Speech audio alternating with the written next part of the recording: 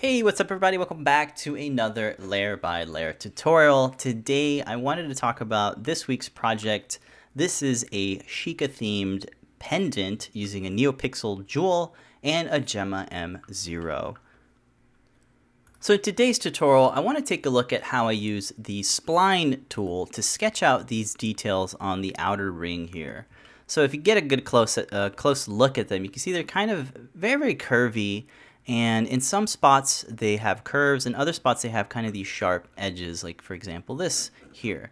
So I learned quite a bit while making this project, so I figured I'd let you guys know what my experiences were with it. Now I thought I knew the Spline tool. The Spline tool is under Sketch, and you'll see here it kind of looks like a little curvy line tool. So I'm used to things like the Photoshop and Illustrator, maybe even Inkscape. They all kind of have the same general way to create paths and curved paths. But there's a little bit of different quirks here in Fusion 360. So let's take a look at kind of making it. So here in this document, I actually didn't freehand this at all. I actually traced this artwork. So this is actually concept artwork from Zelda Breath of the Wild. And this helped me out quite a bit because I really wasn't sure how to kind of draw these from scratch. So it's nice that there's some concept art. And you can get reference images into your document fairly easy. There, under the Insert menu, there is something called Insert, or actually called Attached Canvas. So that's one way to add reference art, and it's pretty straightforward to do that. So let's go ahead and start drawing something. Let's work on this little guy. It seems to be the easiest one. So what I'll do is I'll just create a sketch, and we'll draw right on this plane here. Let's zoom in into it. So let's talk about the first of all, let me talk a little bit about the line tool, right? So we all know the line tool. It's very easy. We click and we can click things. So one thing though that I need to stop, it's a habit, it's kind of a bad habit, is when I want to stop sketching, I'll hit the escape key. And that's okay with the line tool, but it's actually not that good with the spline tool. So let me show you. I'm going to bring up the spline tool, and I wish the spline tool had a kind of a hotkey, kind of like T and O. Those have hotkeys, but there's no hotkeys. So I think the easiest way to bring it up is to use the sketch toolbox. You can bring it up by hitting the S key and then typing in spline, and or at least a couple letters. You can do SP and use your arrow keys to get down to that. So I got my spline. Let me show you what I was talking about. So if you click, you get your first dot, and you get this little preview of the next curve. So let's make one over here. And you see, as the third curve comes, you can see that you can start seeing how the curve will behave. Now, when you're making a shape, it's probably good to just draw the paths first and then refine them later. So let's say we start sketching this thing. Now, I'm not purposely tracing it, but let's say we have a bunch of things and we want to hit the escape key. Don't hit the escape key. Let me show you what happens when I do that. It's all gone. All of my paths, all of the work that I spent time on, let's just imagine I spent time on it, it's all gone. So do not hit the escape key. It's sort of this bad habit that I've learned, and I'm still fighting to break that habit. So just word of advice, don't use the escape key. You actually should use the checkbox. So when you make, you have to make at least 2 points. And when you do, you can hit this check box, and that will accept your line, your spline curve. So right off when you create it, it's just a 2-point spline. It's very straight, and that's because our Bezier curves is what these things are called.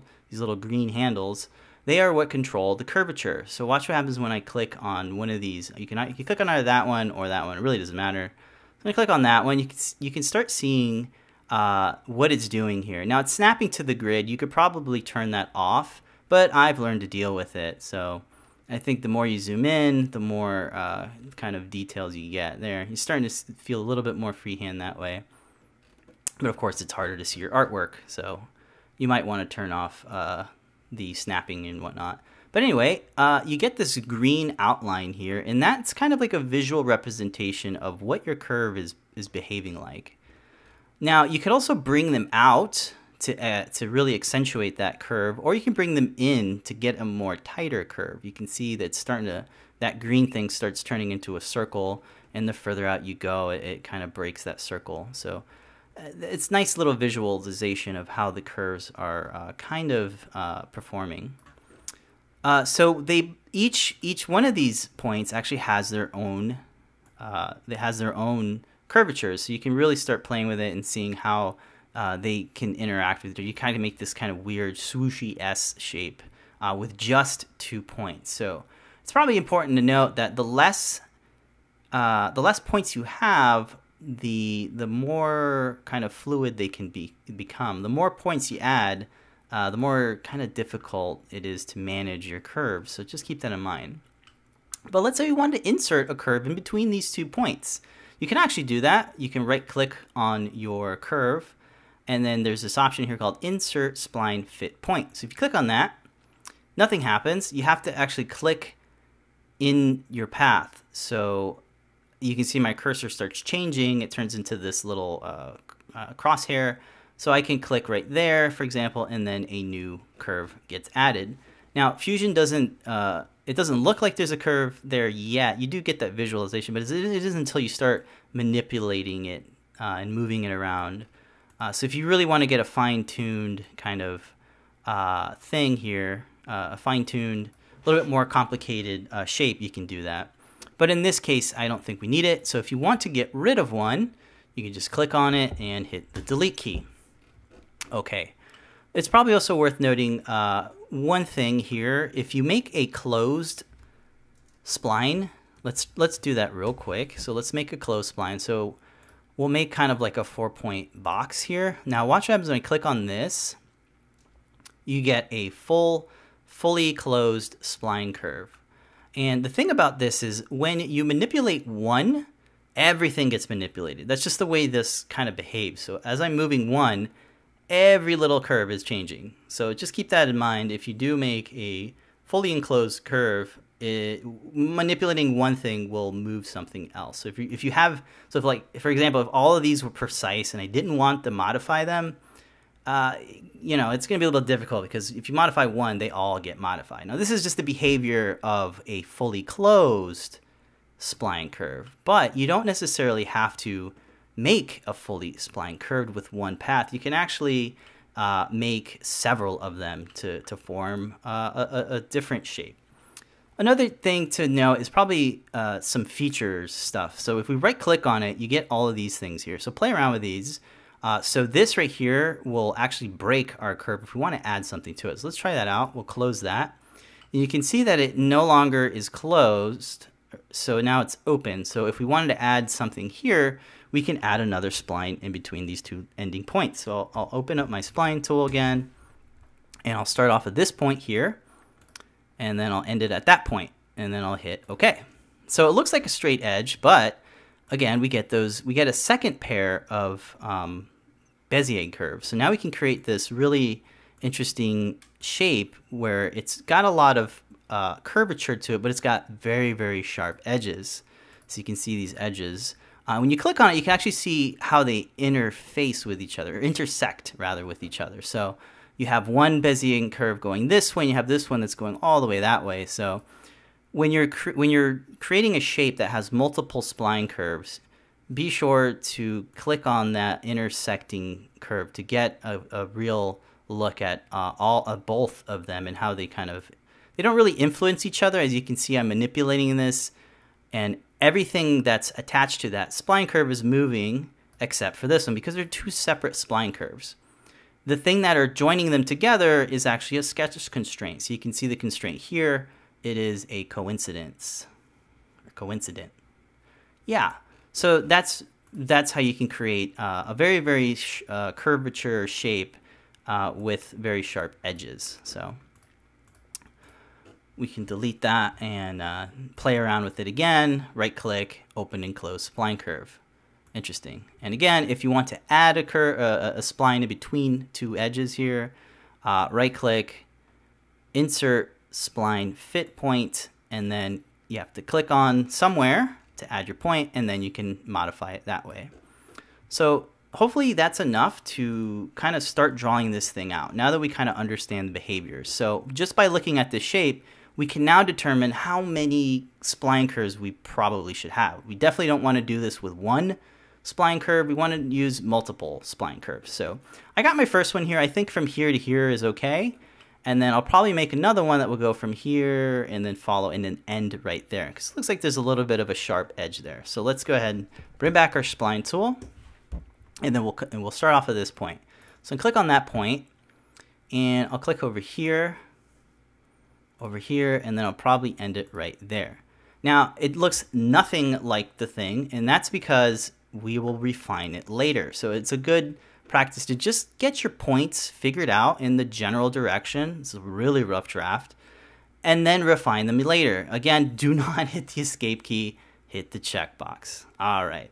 So now that we have that accepted, now we can refine our shape, right? So I'm going to move this over here, and maybe this one goes over there.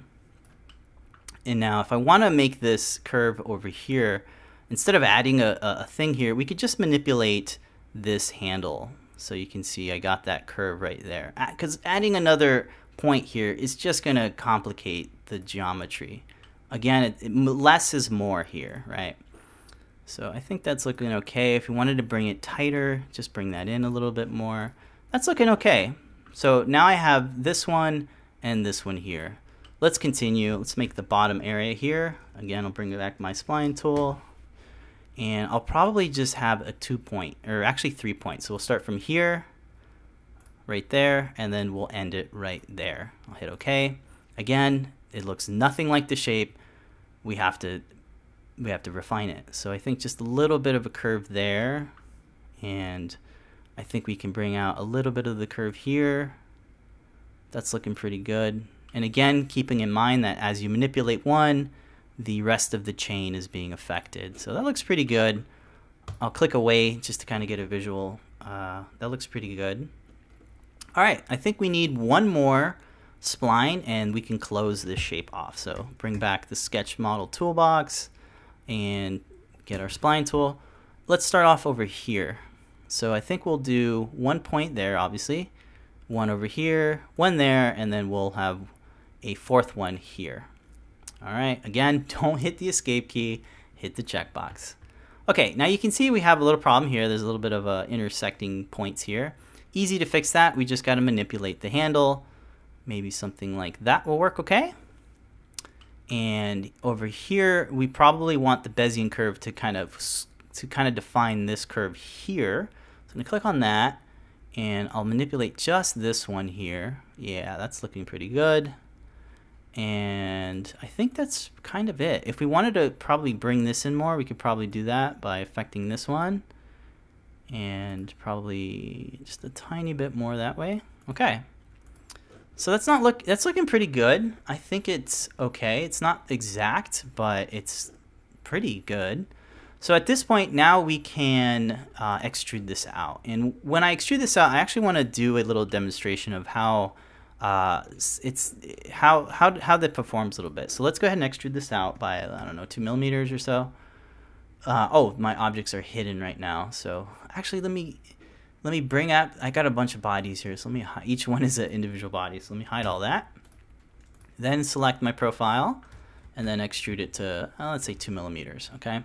So this is very, very curvy, but it's still got sharp edges. Like this surface here to these surfaces here are very, very sharp. So if we want to add a fillet, you kind of will, it's actually rather difficult to do a fillet on this. You kind of have to tweak your shape, especially this one. So right off the bat, you'll know that the fillet doesn't see this as one full continuous path, so you just have to select all the ones. Because remember, we did make them into, we use multiple splines to do this, but we can just select them all. There's only 4 selected. So you can't do 1 millimeter. It's just too much. Fusion will actually throw an error. It'll say that it can't do that. Try adjusting it. That's just the shape. And the reason is because it's really this shape right here. It's such a tight area that Fusion can't really define it and smooth it out. There's just too much going on there. So we can drop this down to like, I think 0.1 will work. That works okay, and you can see that looks okay. If we wanted to be a little bit more curvy though, let's say 0.2, that's not going to happen, right? It won't do it. So what we need to do is actually kind of simplify this cut here, this intersecting point. It's a little bit too tight, so we can't really get a fillet any bigger than 0.1 of a millimeter. So all we got to do is kind of manipulate this. So really, we can just drag this out and kind of make it a little bit less extreme. So we can refine the paths and the curves a little bit more. Sometimes it's just nice to click away so that all of the extra visual aid stuff goes away. So you just click away if you want that. So maybe that will work a little bit better. Let's give that a shot. Hit stop. You can see it's not that extreme. It'll probably still be a little bit difficult. Let's do the fillet again. It's these 4 curves here, these 4 edges. Let's try 0.2. Yes, so there we go. We're able to do 0.2 just by decreasing that area there. And it's still a little bit funky there, so we can fine tune it if we wanted to. But that's just an example of manipulating the curves, the Bezier handles, to get this a little bit bigger fillet. So hopefully that's enough to get you guys started. And I learned quite a bit using the Spline Tool, especially for this project. I really haven't used the Spline Tool that much. I have some notes here that I want to run through. Again, let's run through them. Don't use the escape key. So that's just a habit, me personally, trying to get rid of kind of what I know about the line tool. The next point is using a rough draft first, accept it, and then refine it. So as you saw, I was only focusing on getting the points that I think were necessary, accept it, and then refine it. It's really important to do that, I think, because if you're trying to kind of get this perfect shape before you even manipulate it, it's just not going to happen. Another thing is to use multiple spline paths to get those sharp joints. So to get these really, really sharp joints, it would be very hard to do that with a fully closed spline, because as you've seen, when you modify one Bezier curve, they all get modified. Everything influences each other, so it's nice to use multiple spline curves. All right, what else do we have? We have some features here. So the open and closed spline curve, that is a feature I didn't know about until I started playing with it, and it can be very handy. Insert spline fit point, that's another handy feature. So if we want to add an additional point, you can do that. Right click, insert the point, and then you have to apply the point. Okay, reduced sharpness to add more fillets. So as you saw, this was all the way over here, and that Fusion didn't like that. It was very difficult for Fusion to figure out, to kind of smooth that out. That geometry is really, really tight.